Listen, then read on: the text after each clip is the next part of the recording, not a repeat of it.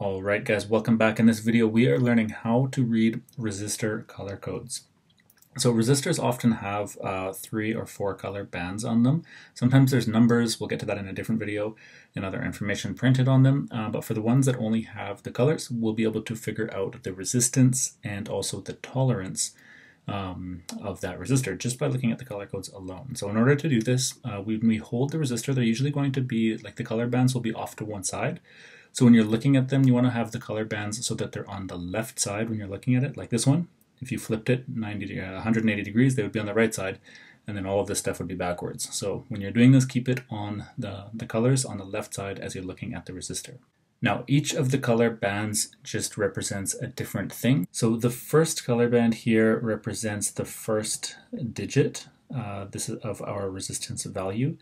The second color band here is going to represent our second digit of the resistance value. The third one is going to represent our multiplier. And the last band here is going to be our tolerance. So all we have to do is one by one go through the colors left to right and pick out numbers from our table. So the first digit is going to be represented by a color here. In the second column here we have the digits corresponding to those colors. So the first digit is orange. So you come here, you find orange, it's a 3. Now we're going to move on to the second digit, so we're looking for the green color. So we're going to come down until we find green, which is right here, and move over, and green is going to indicate that that is the number 5 for our second digit. So we can write that here, and then we can keep going. The next band is going to represent the multiplier that we're going to use. So in this case it's red. So we're going to come down until we find red. We're going to come over to our multiplier. It's going to be times 10 to the 2. So we can write that times 10 to the power of 2. And then our tolerance here, this was my best attempt at drawing gold. So we're going to come down here till we find gold. And then we're going to go over and see what we have. So it's plus or minus 5%. So we can write that in as plus or minus 5%. So right now we have 35 times 10 to the 2. And 35 times 10 to the 2 is equal to 35 times 100, which is equal to 3,500. And this is going to be in units of ohms, plus or minus 5%. So that's not so bad. Let's try another example that is yellow, yellow, black, red. Okay, so again, we're just going to read these numbers straight off the table. So our first band here is yellow. So we're going to come over to our table. We're going to locate yellow. And we're going to put this in for 4 as our first digit. Our second band here is also yellow, so that is still going to be 4, and that's going to be for our second digit. So we can put another 4 here. Our multiplier is the black one, so we got to come here and find black. Black is 10 to the 0.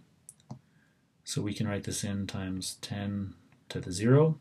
And the next band is red, which is for our tolerance. So we're going to come down here until we find red, and it's going to be plus or minus 2%. So it'll be plus or minus 2%. So now we can just simplify this a little bit. So 44 times 10 to the 0. Well, 10 to the 0 is just 1. So this can just be rewritten as 44. And the units is ohms, plus or minus 2%. So there you go. The resistance of this resistor with its yellow, yellow, black, red is 44 ohms, and it's plus or minus 2%. All right, let's try another example here. And in this case, we have 3 bands, but again, let's just start with the first one. So the red color is going to indicate our first digit. We come over here, we're going to find red. Come over, our first digit is going to be 2. So we can write this guy down. The brown band will be our second digit. So we'll come over until we find brown, which is digit 1. And our multiplier, again, I'm trying to draw gold here. Gold is going to be a multiplier of 10 to the minus 1. So we can write that in, times 10 to the minus 1. And we have no fourth band. So what do? We come down here. We see actually a thing here for no color. So that means our tolerance is going to be plus or minus 20%. So if you see one that only has 3 color bands, it's fine. That just means that it has a tolerance of 20%. And we can just simplify this a little bit or clean it up. So 21 times 10 to the minus 1 is actually just going to be equal to 2.1. And the units are ohms. And again, this is plus or minus 20%. All right, let's do one more example. And in this case, it is green, red, and then silver, silver. In these videos, it might look gray, but if you're actually holding a real resistor, it should be pretty obvious the difference between gray and silver. Anyways, I indicated it here just to not be ambiguous.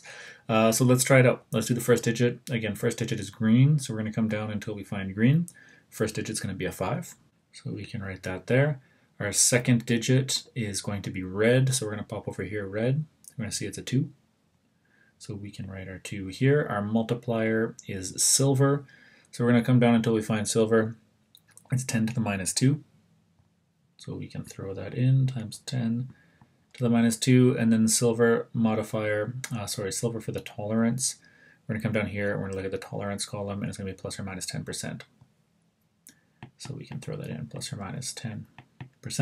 And 52 times 10 to the minus 2 is just 0.52.